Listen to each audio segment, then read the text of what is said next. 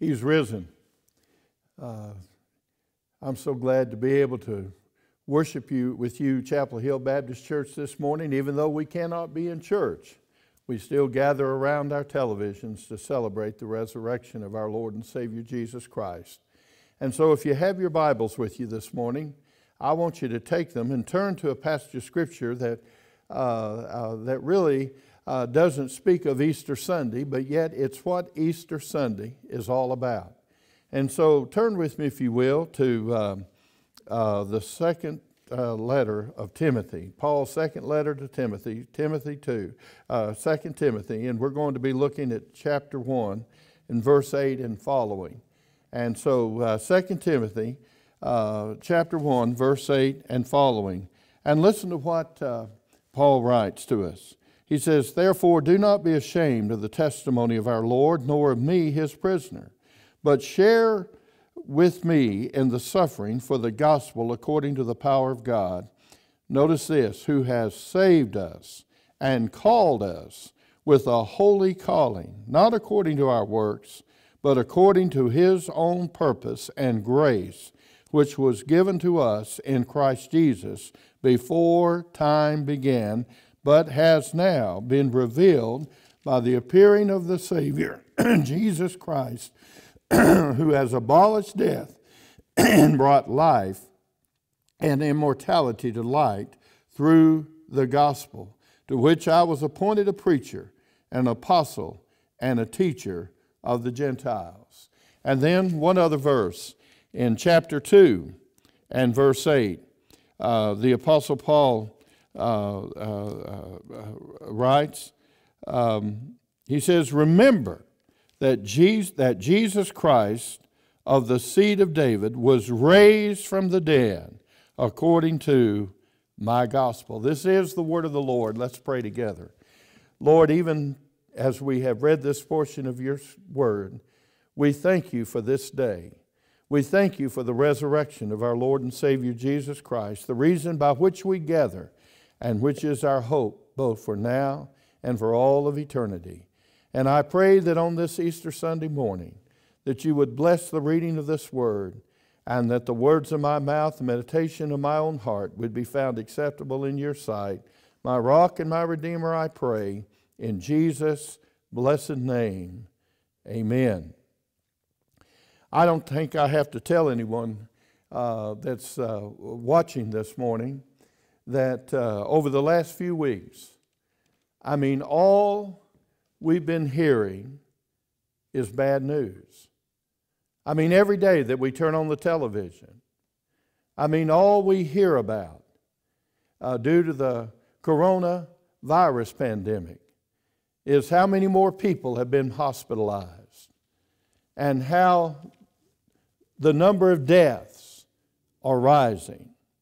And not to mention the countless millions of people who are suffering, and the pain and the disappointment and the hurt it has brought to countless millions of people. And all of this due to the coronavirus pandemic.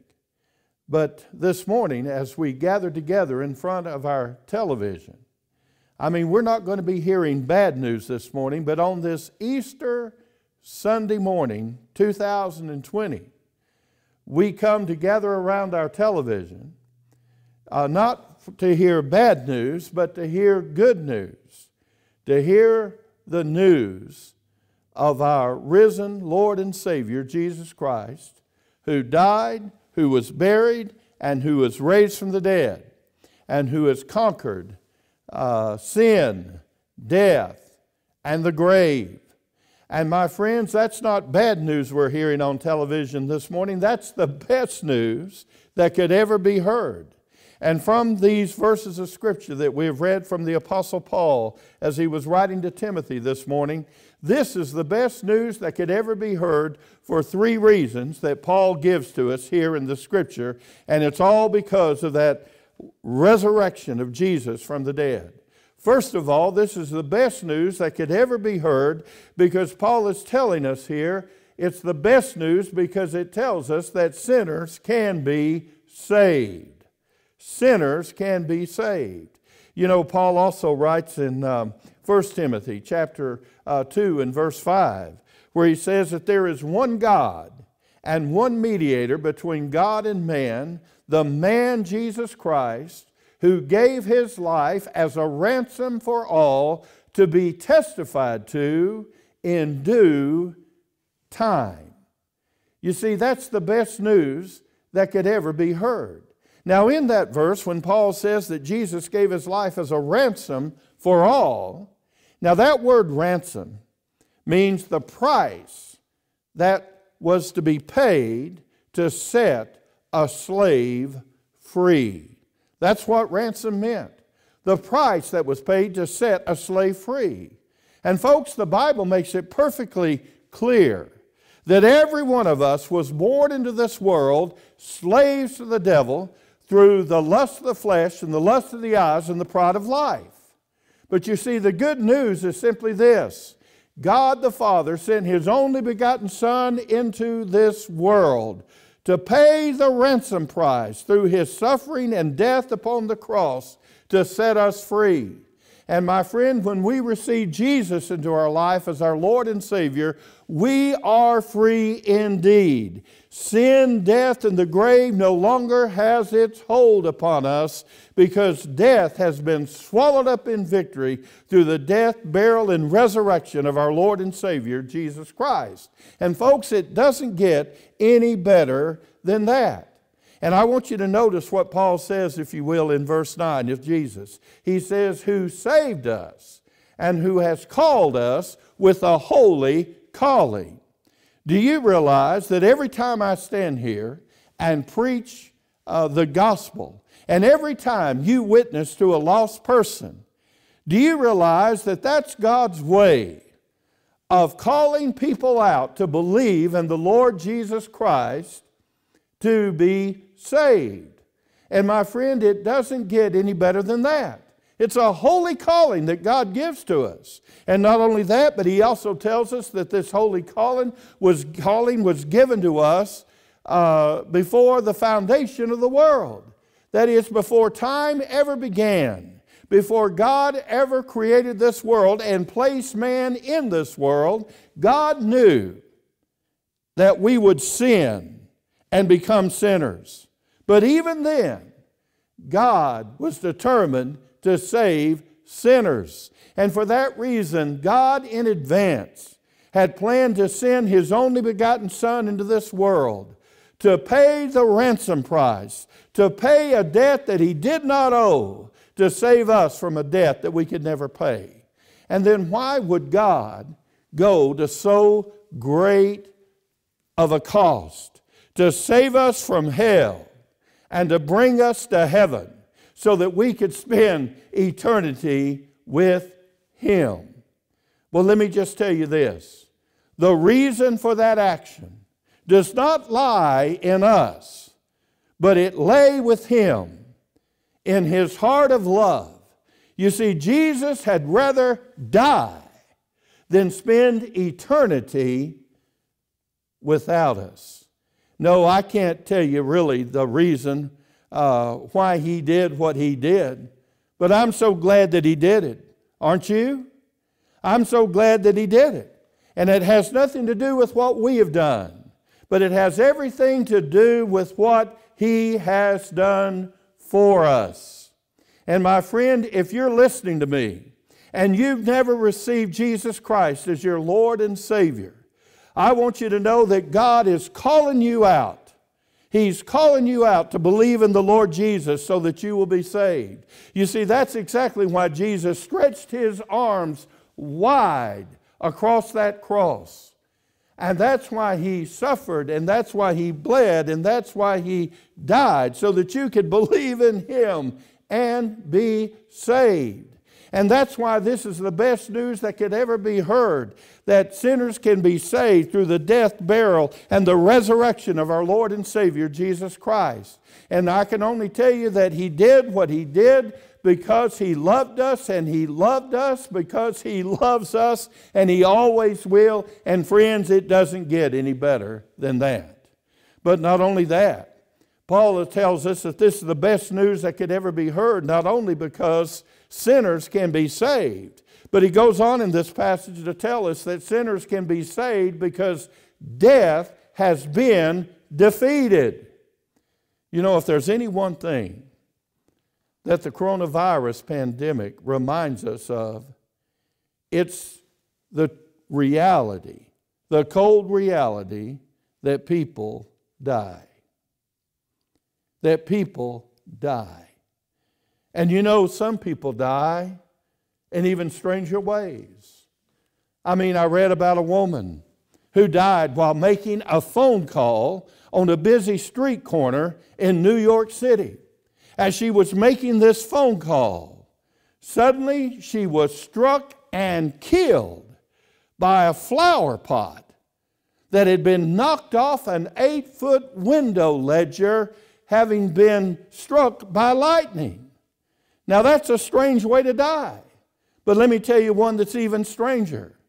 There was a man by the name of Carlos Bombas who was actually fishing in a small boat in the Philippines.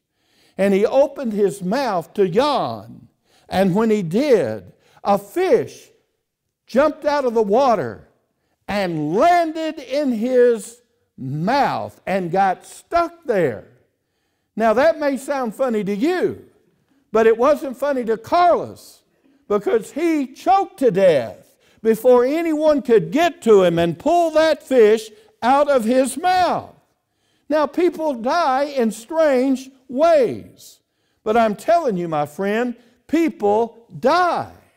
Do you realize that every time the clock ticks, someone dies in this world? And if the Lord tarries, delays his coming, I can promise you that one of the ticks on that clock has your name on it, and it has my name on it. You see, death is a fact. Death is our foe. But the reason why we gather here today is because I've got good news for you. That while death is a fact and death is our foe, death thinks that it can keep us when we die, but it can't. And the reason why it can't keep us, because when Jesus suffered and bled and died on that cross, and they took his body down dead and buried him in that borrowed tomb. You know, when they did that, old King Death, he laid his bony, icy fingers on the dead body of Jesus. And he let out a horse's laugh, saying, I have him. He's mine. And I'm going to keep him. As the dead body of Jesus lay there, cold and still, in that sealed tomb. But on that third day, the dead body of Jesus began to stir. And Jesus was raised up alive. And do you know what he did? I love this. He took that napkin that they had placed over his dead face, and he folded it, and he neatly laid it down in that place. And then he walked out of the grave. And do you know why that he did that? Because he knew that when his disciples came and they would see that that tomb was empty, they would look inside and they would see that napkin that had been placed over his dead face had been removed and had been neatly folded. And when they would see that, they would know that the reason that tomb was empty is because Jesus had walked out of that tomb alive, and that death had been defeated. And my friend, there's no better news than that. That even though death is our foe, death has been defeated.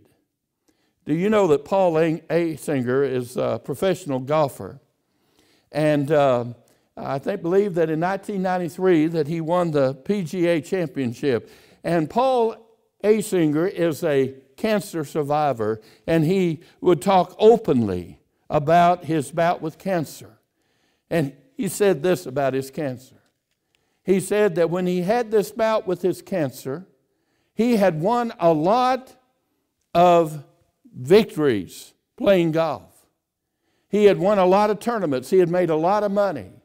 But he said that when he came down with cancer, he came to have a new perspective on life. He said all the money that he had earned on the PGA Tour, he said all of his success and all of that happiness was only temporary. And he said he came to know through his bout with cancer that the only thing that would give him real peace and contentment in life was through having a personal relationship with Jesus Christ.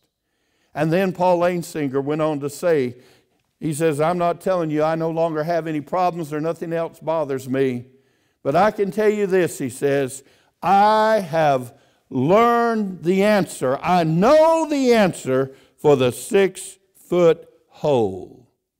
And let me tell you, my friend, death has been defeated. And even if we die, we don't have to be afraid of being put in that hole, because Jesus Christ is the answer for the 6-foot hole. Death has been defeated. They tell me that a possum is a smart animal. Now, I don't think of a possum being very smart. I mean, usually the only time you'll ever see a possum is a dead one in the middle of the road. But they say that a possum is smart because they say that a possum will not go into a hole where there's only one set of tracks. Because that possum knows that there's something inside that hole if there's only one set of tracks. But if that possum sees that there's 2 sets of tracks, he'll go in that hole because he knows that there's nothing inside that hole. And I want you to know this, my dear friend. When you go to the tomb where they had placed the dead body of Jesus and buried him there, outside that tomb, there's 2 sets of tracks. One set leads into the tomb, and the other set leads out of the tomb. Why? Because Jesus has defeated death. And one day, my friend, not only was he raised from the dead, but we have the promise of our own resurrection from the dead. And that's why the Apostle Paul says in 1 Corinthians 15 and verse 55, where he says, O death, where is thy sting? O grave, where is thy victory? The sting of death is sin, and the strength of sin is the law. But thanks be to God, who has given us the victory through the Lord Jesus Christ. And that's why Easter is the greatest news that could ever be heard. It tells us that sinners can be saved. It tells us that sinners can be saved because death has been defeated. But there's one other reason why it's the best news that could ever be heard. It tells us that Jesus is the way. I want you to notice what he says in verse 9 of the scripture that we have read. Or verse 12, excuse me. He says this in verse 12. He says, I know whom I have believed, and I am persuaded that he is able to keep that which I have committed to him until that day. And if you'll notice, that word day is capitalized. And that's because he's not referring to just any day, but he's talking about the day when we're all going to be raised up. And Jesus is going to judge the living and the dead. But Paul wasn't worried about that day because he knew he had committed his all and the keeping of his soul to the Lord Jesus Christ. And he knew that that wasn't going to be for him a bad day. That was going to be a joyful day, the best day yet. And the same thing can be true for you and me on that day if we've truly committed our all to him. So I ask you, have you committed your all to him? And if not to him, Who have you committed your all to? You know, when I was a boy growing up, one of my favorite shows on television was the Alfred Hitchcock Presents. Alfred Hitchcock Presents series. And I would watch it on a black and white television. And I can remember all those different episodes. And there was one particular episode on Alfred Hitchcock Presents where a woman had killed her husband, and she was arrested, and she was tried, and she was sentenced to spend the rest of her life in prison for killing her husband. But she was bound and determined that even if she went to prison, she wasn't going to stay there, that somehow, some way, she would find some way to be able to escape and break out of prison.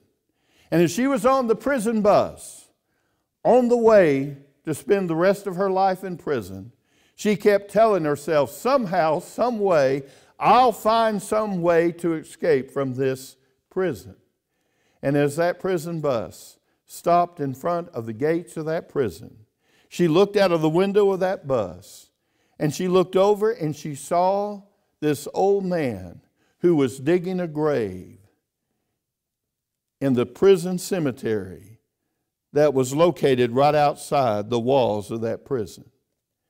And she said to herself, I've got my plan. I know exactly how I'm going to escape. So as soon as she got into that prison, she made sure that she came to know the man who was responsible for burying the inmates who had died in that prison. He was an old man who was almost blind, and he couldn't hardly see because he had cataracts. And she became his friend, and she convinced him that he needed to help her to escape prison, and that if he would help her to escape, that she would send him money so that he could have a cataract operation so that he could see again. And so that's what they planned to do. And this is what happened. Whenever the prison bell would toll at night, that meant that another inmate in that prison had died. And one night, the prison bell tolled. And when it did, she knew that another inmate had died, and that the old man would be in the wood shop, and that he would be building that casket to put that corpse of that dead inmate inside that casket. And she waited until finally she knew that the casket had been built and had been made, and that the old man had placed that dead corpse of that dead inmate inside that casket. And she managed to go over to the workshop, and it was late at night and it was dark, and she felt her way around, not being able to see, and she finally came upon the casket, and she managed to lift the lid of that casket. And of all things, she crawled inside that casket with that dead inmate inside that casket with her, and she closed the lid, and she laid there still and quiet. And this was going to be her way of escape.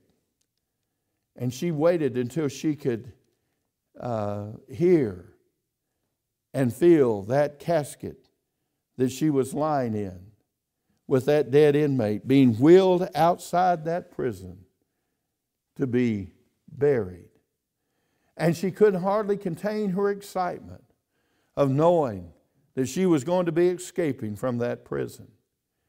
And when they then when they got the casket to the place where she was to be buried with that dead inmate, she could feel them lowering her, that casket she was in, into the ground.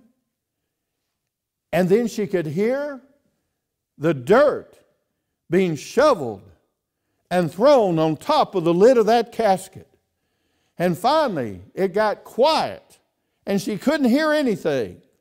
And that she knew then that she had been buried alive with that dead inmate inside that casket. And she couldn't wait for the old man to come out and dig up that grave to let her out of that casket so that she could go free. And so she just kept lying there inside that casket in pitch dark. And she began to wonder, the minutes have turned into hours. And why hasn't the old man come out and dug up this grave and got me out of this casket so I can go free?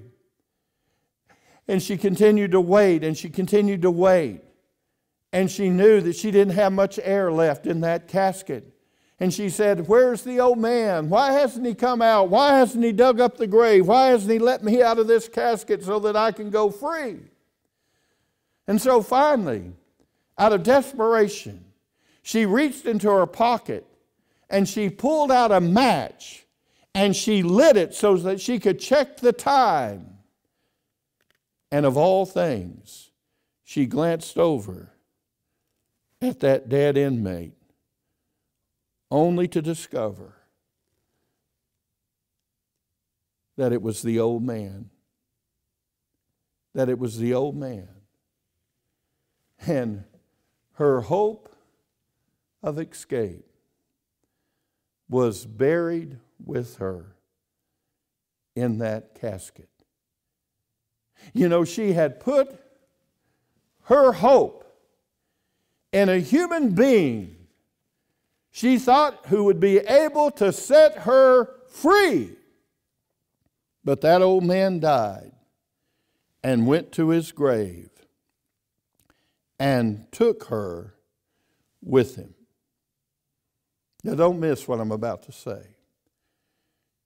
Do you realize that every religious leader who has ever lived has died, and their body is motoring in the grave, except for one? Where's Confucius? In the grave. Where's Buddha? In the grave. Where's Mohammed? In the grave. But there's one who is not in the grave. His tomb is empty. He arose from the dead. For you see, the Lord Jesus Christ is the only one who has the power to be able to escape death. And my friend, as I've said, if the Lord tarries and delays his coming, death is coming. And who are you placing your faith in to overcome the grave? Jesus Christ is the only one who can help you to escape death. Why?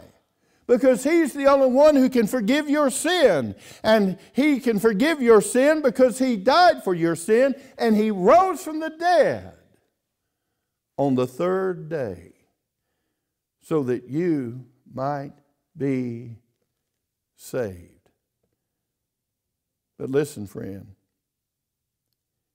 if you're placing your trust in any other cause, in any other person than the Lord Jesus Christ, you'll be making the same mistake